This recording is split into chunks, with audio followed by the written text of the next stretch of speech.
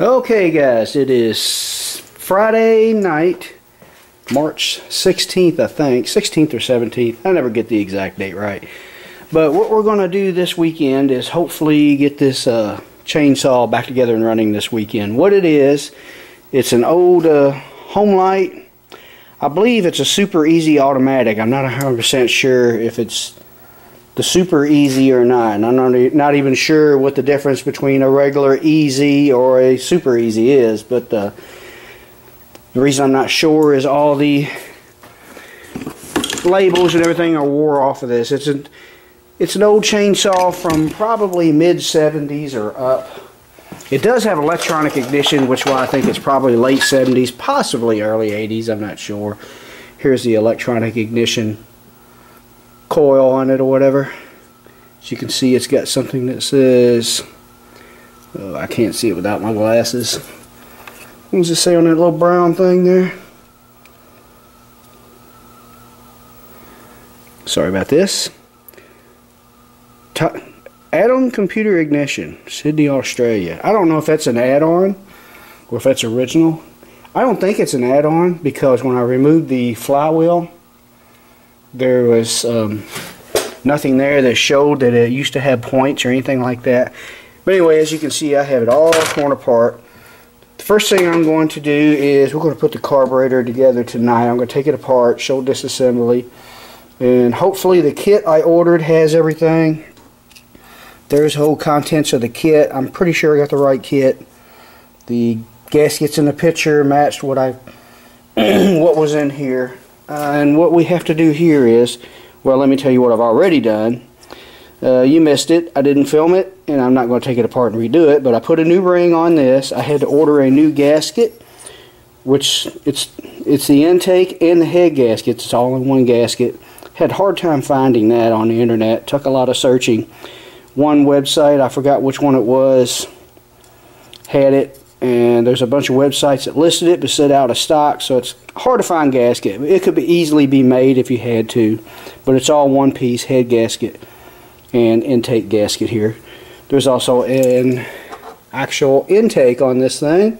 It had two gaskets on this side, which I don't think it's supposed to have had. That might have been why this saw was acting like it was acting. What it would do, it started up and ran good, had good power, but it would lean out after you used it for a while. It was probably a combination of old gaskets. These gaskets are kind of dry in here. You can tell they're old. And also the old fill filter. I went ahead and took it off. I'm going to run it without one. I'm sure I may get a little criticism over that, but when they get completely clogged, they give you trouble. I may eventually order just a universal and small filter that will go in that tank. But we did that. And what else we have to do to it besides figure out how it all goes back together. Here's all the little parts. Oh yeah, I had to order a drive case.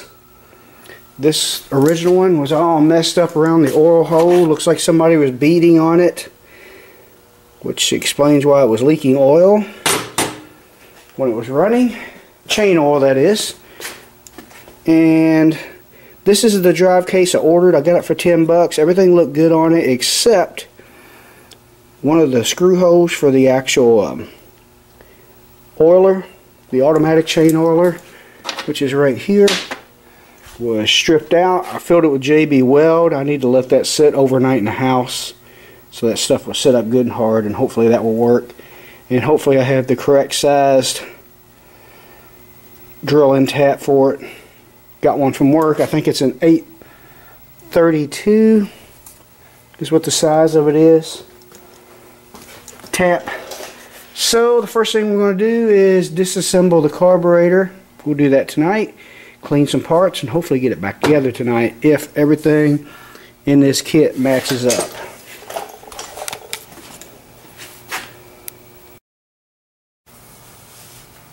Alright, hopefully I have all my tools handy and nearby to get this apart, which I kind of cheat on my videos. I already got this apart.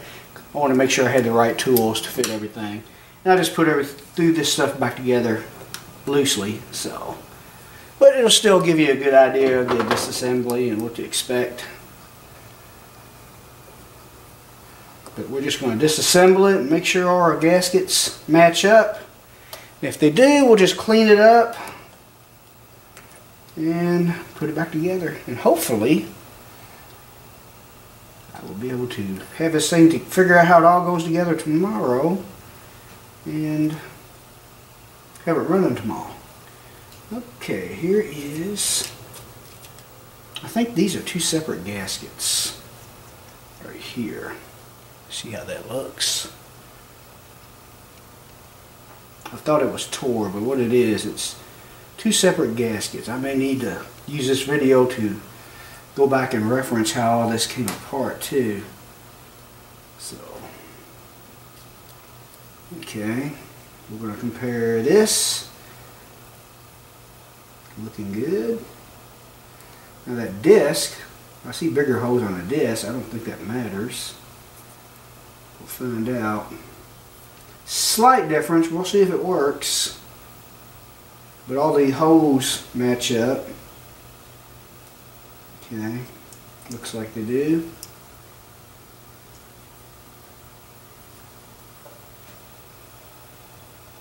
Yeah, I believe that goes on that way.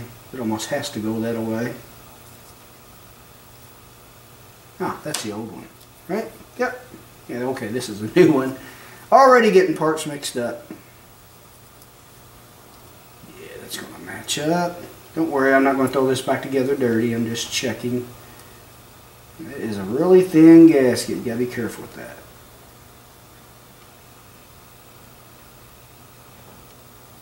Okay, yeah, that matches. I'm happy now. And you got this gasket, which is the actual plate gasket. That looks like the same thing. Good deal.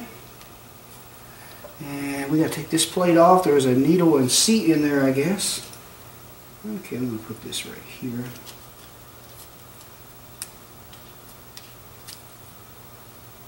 And here is my needle. I have a little clip. You can see it right there with my fingers pointing. I'm not even sure what that is just yet.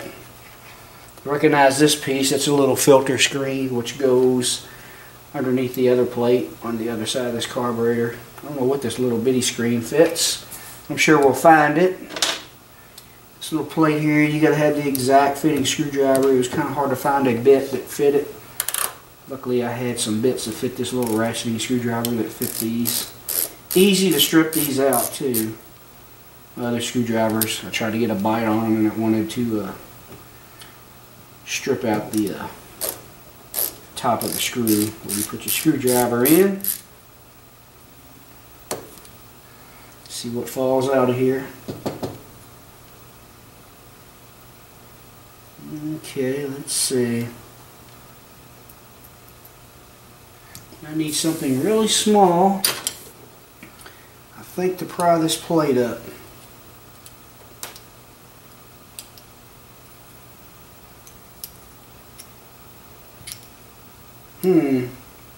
That plate should lift out of there. I don't want to tear it up. Really don't want to do that. I don't want to wait and order more parts.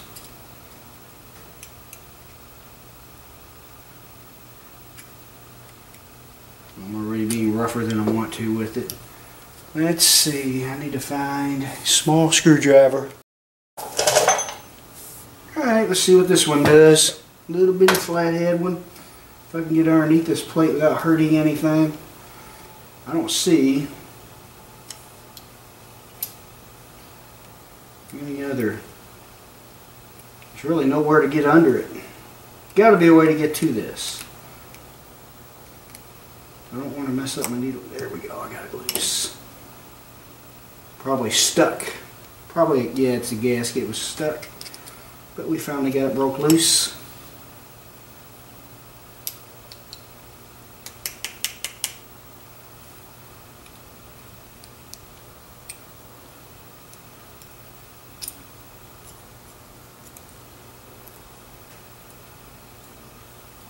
Come on, don't be stubborn. Too fragile to be forcing this thing. And my hands are in the way, aren't they? There we go, it's all came out. Oh yeah, it's dirty in there too. There's where that other little screen goes, right there. Okay, a spring, which I think went on this.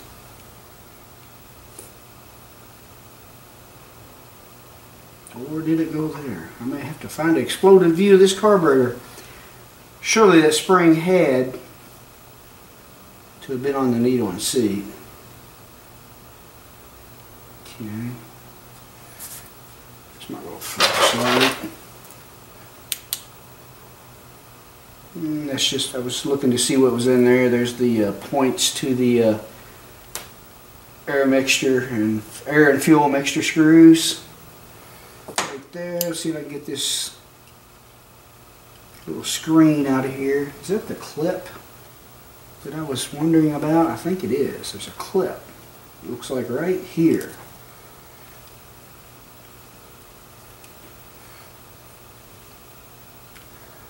And my hands are going to be, let's try this angle. I don't want my arms to be blocking everything I do here. And I just destroyed that little screen. Good thing we got a new one.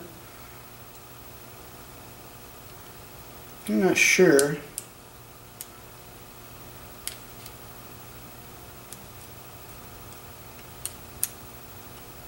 Something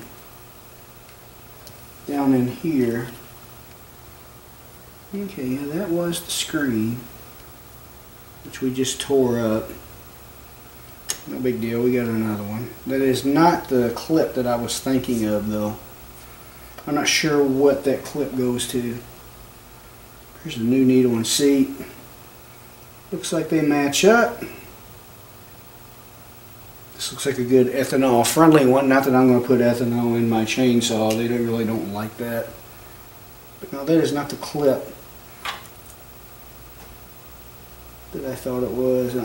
There's like a, almost looks like a rubber diaphragm down in there, which I don't have, so I better not poke too much in there. Or, I don't know what that is. Almost need a magnifying glass to look in there.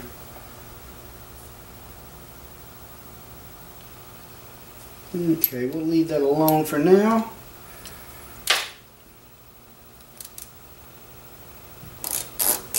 Take this off. Okay, there's that gasket. Two gaskets.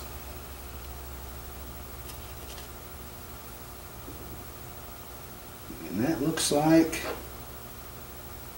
if we throw it over, flip it over this way, it looks like the same thing. Lay them on top of each other, match them up. Alright, good deal. That gasket matches. And this, I didn't check to see if those match just yet.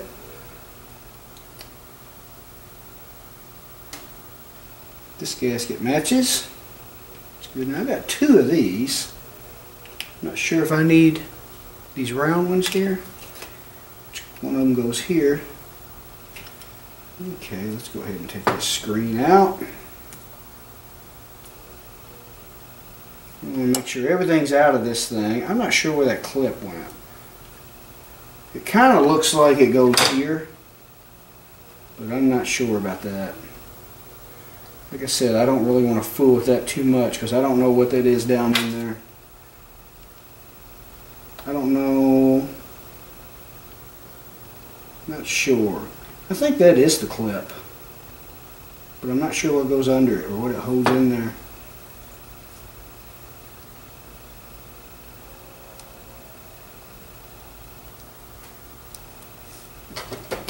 Almost afraid to mess with it.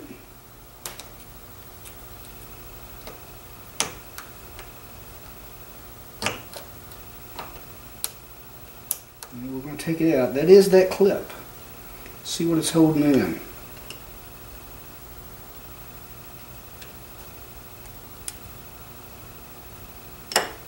Whatever's in there,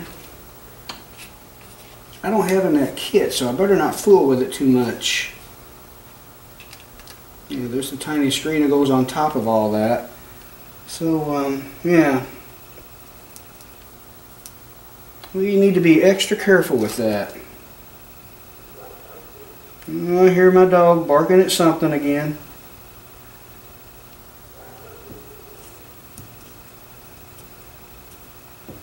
Okay, well, that's pretty much all of disassembly. It looks like the gaskets I have match. So I'm going to clean all my parts and put it back together.